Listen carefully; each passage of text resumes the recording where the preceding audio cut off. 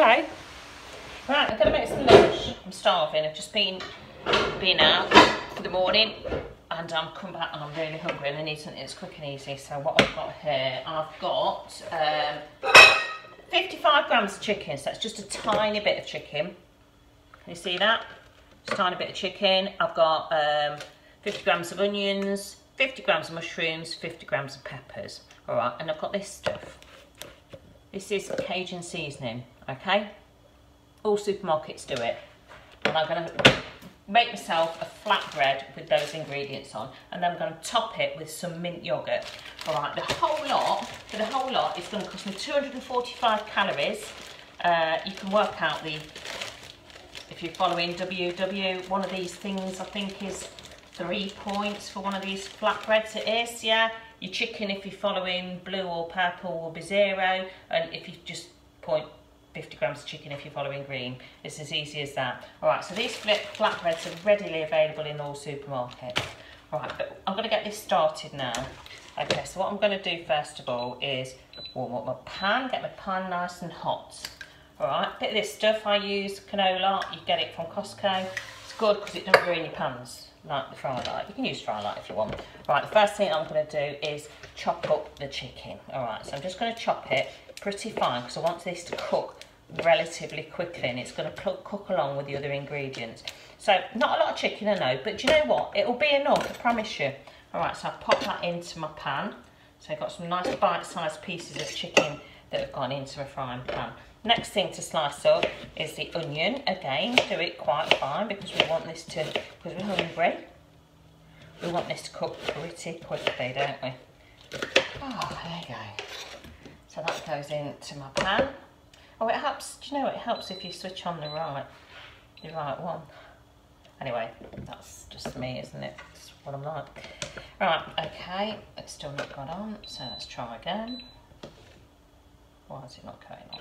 Tell you what, do you know, like you reboot computers, I think my thing thinks it's a computer. That's done it. That's done it.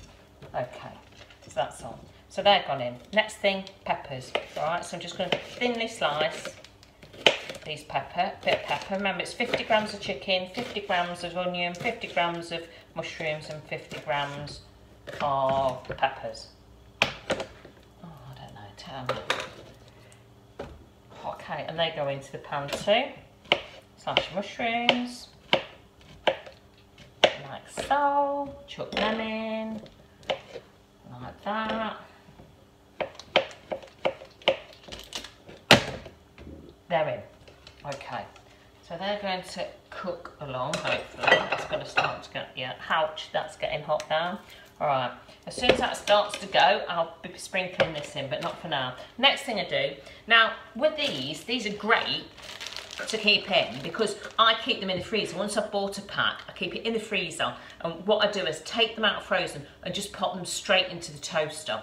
That way you're not kind of getting to the bottom of the bag and one of them's gone bad or something like that, which, especially when it's warm, like it may be at the moment, I don't know when you'll be watching this, they open up, so, but you toast them like that. Okay, so I'm just going to pop that into the toaster. I'll be back in a minute.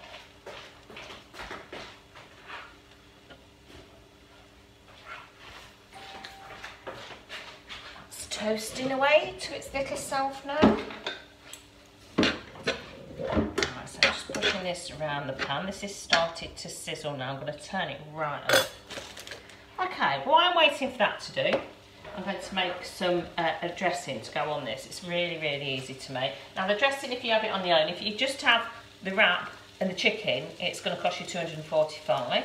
Right, if you add the dressing, it's another 30 calories on top. All right. So all you do is you get, and I've already done it, a tablespoon or 40 grams of the yogurt, and you pop that into a dish. Then you get this stuff.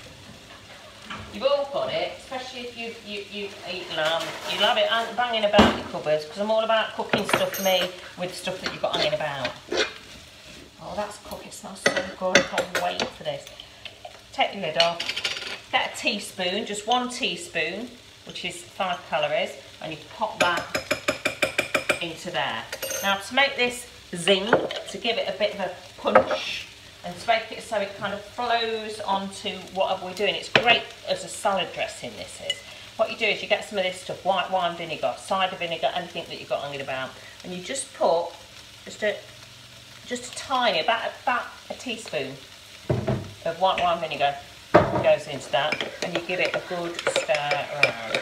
Now all we've got to do then is season this, and you've got a lovely dressing there.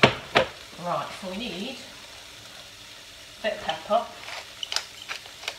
We'll put a bit of pepper in there as well, if you like. And a tiny pinch, just tiny pinch of salt, just so that's seasoned. That's it. Look at that. That, honestly, it just takes it to another level. Right, this is cooking beautifully now. Works better, doesn't it, when you switch on your cooker. So you're useless, you really are. You make me wonder at times, love. Right, okay. Cajun spice. Great this is. What it says on the packet is you spray your chicken in oil before you pop it on. But do you know what? You don't need to, because what you've done, in essence... Oh, I might use that one. The chicken's got that moisture as it's cooking. I mean, if you can see this cooking away in the pan now, see that? It's doing great. It's doing really well.